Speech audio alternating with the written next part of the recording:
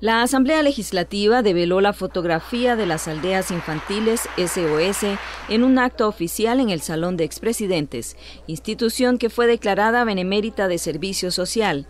Destacó la presencia de quienes en realidad son los homenajeados, los niños.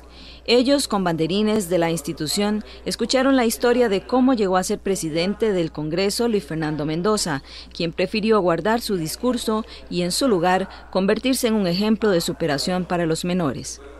La fotografía de las Aldeas S.O.S. colgará desde este día en el Salón de Benemérito de la Patria.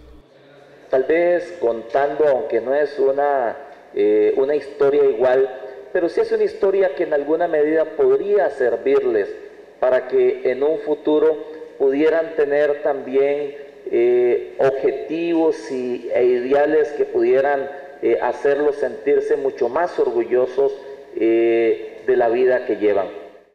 La diputada Rita Chávez, impulsora de la iniciativa, dijo que no se trata de un título simplemente, sino de un compromiso mayor y de una mayor solidez para que más niños puedan crecer en la institución.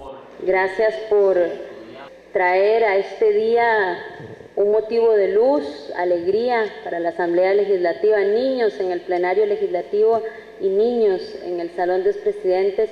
Es un signo de luz y de mucha alegría. Realmente ustedes son el motivo que nos hace estar aquí el día de hoy en un acto de honor y protocolo, según lo establece nuestras reglas en la Asamblea Legislativa, pero sobre todo en un acto de mucha alegría por contar con ustedes. El presidente de las Aldeas S.O.S., Rafael Basso Odor, se mostró muy complacido con la distinción. Para Aldeas Infantiles es un gran honor recibir esta distinción y estamos felices por ello. Tenemos claro la gran responsabilidad que ello conlleva.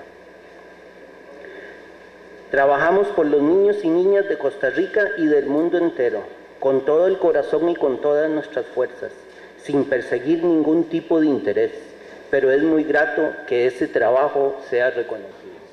En actividad destacó la presencia del exfutbolista Juan Pablo Guanchop, uno de los patrocinadores de las Aldeas Infantiles S.O.S.